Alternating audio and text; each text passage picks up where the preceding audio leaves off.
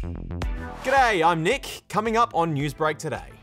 A big reveal from a popular Twitter account. Perth gears up for Grand Final weekend. And wild boars invade Rome. But before we get any further, you know what to do. Find that button down there that says subscribe and hit it. 3 Aussie high schoolers have amazed a lot of people by revealing that they're the creators of a popular Twitter account called CovidBase. It has thousands of followers who have been relying on it for accurate information about the pandemic. Here's Nat with more. When it comes to finding accurate COVID information, your first port of call might be a health website. But what if you wanted to compare the data from other states all in one place? That's the gap this Twitter account, CovidBase, has managed to fill. It has tens of thousands of followers, including journalists and health professionals. And now its creators have finally shown us who they truly are. Hey, I'm Jack and I'm 15. I'm Darcy, I'm 15. My name is Wesley and I'm 14. That's right, they're just 3 mates in Year 9. So, how do they pull it off? I suppose actually just last year I sort of tracked a lot of the data just for my own personal interest. And then around like February, we thought that we have a lot of skills with this data and we could sort of present and create something that is pretty unique. And pretty unique it is. But how hard was it? The hardest part is like trying to release the data as fast as possible. And of course, the face reveal. What inspired that? Ever since we sort of started this, we sort of thought we didn't want to just straight up tell everyone this is who we are. Always sort of thought that the best time would be when we get the vaccine.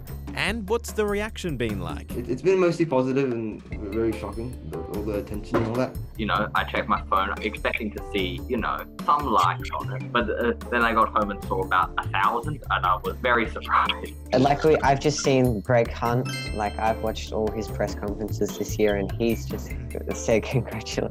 So, More than half of all Aussies over the age of 16 are now fully vaccinated. Way to go, Australia. A record 2 million shots were given out just last week.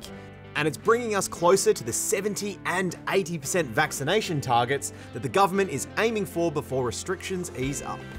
And while under 16s aren't included in the targets, you guys have been getting vaccinated in droves. 12 to 15-year-olds have only been eligible for about a fortnight, but 23% of you have already had a dose.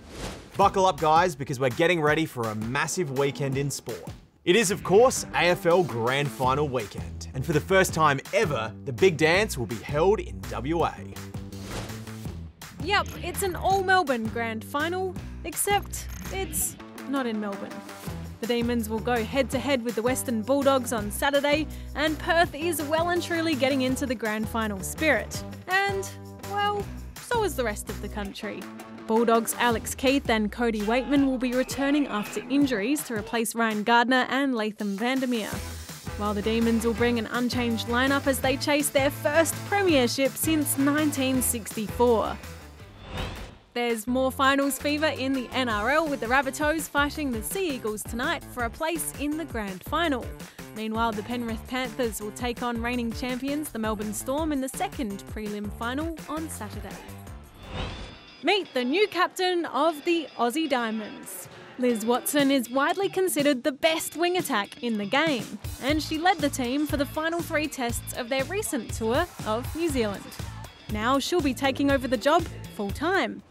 Now it's time to head into the wilderness for some epic encounters between human and beast, in a segment I like to call Where the Wild Things Are. How's this for a close encounter with some geese in full flight? Natalie's a local from France and she has a degenerative eye condition. Before she loses her sight, there was something she wanted to experience: flying in formation with a flock of geese. And she says she had an absolutely magical time. Now, in this case, Where the Wild Things Are is in the middle of Rome. The Italian capital has a bit of a wild boar problem right now. Boars are no joke, and residents are being warned to stay clear of the big pigs. And here we see a wild honey badger rescuing a sheep. And by honey badger, of course, we mean rugby icon Nick Cummins. He spotted a sheep stuck in wire on a drive and helped set it free, with the sheep giving a thank you bar on its way out. In the words of the big man himself, Yeah, good. how good indeed. That was a rubbish impression. Fair enough. That's it for the show today, guys. Have a great weekend, and we'll catch you next week.